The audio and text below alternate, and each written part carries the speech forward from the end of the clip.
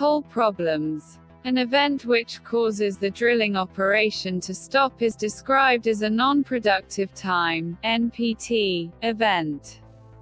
Pipe sticking and lost circulation are the two main events which cause NPT in the drilling industry. Well kicks, of course, require operations to stop, and when they occur can result in a large NPT.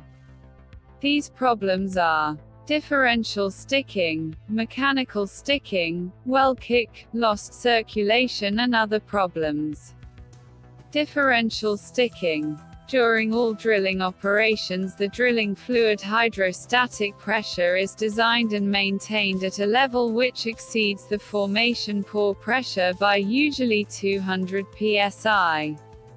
In a permeable formation, this pressure differential, overbalance, results in the flow of drilling fluid filtrates from the well to the formation. As the filtrate enters the formation, the solids in the mud are screened out and a filter cake is deposited on the walls of the hole.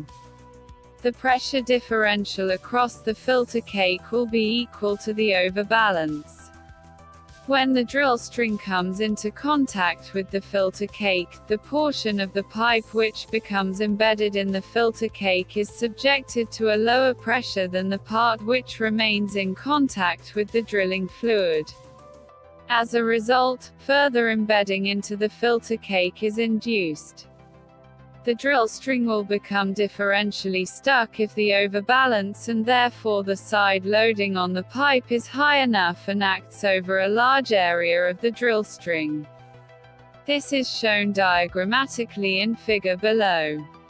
The signs of differential sticking are the clearest in the field. A pipe is differentially stuck if one drill string cannot be moved at all, i.e. up or down or rotated. 2. Circulation is unaffected.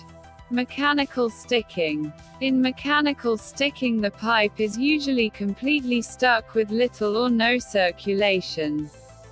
In differential sticking, the pipe is completely stuck but there is full circulation. Mechanical sticking can occur as a result of the hole packing off, or bridging, or due to formation.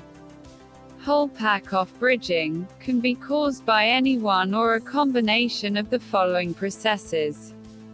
1. Settled cuttings due to inadequate hole cleaning. 2. Shale instability. 3. Unconsolidated formations. Shale instability.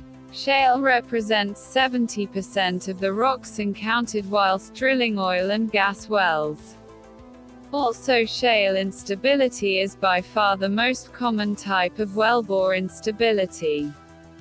Shales are classified as being either brittle or swelling.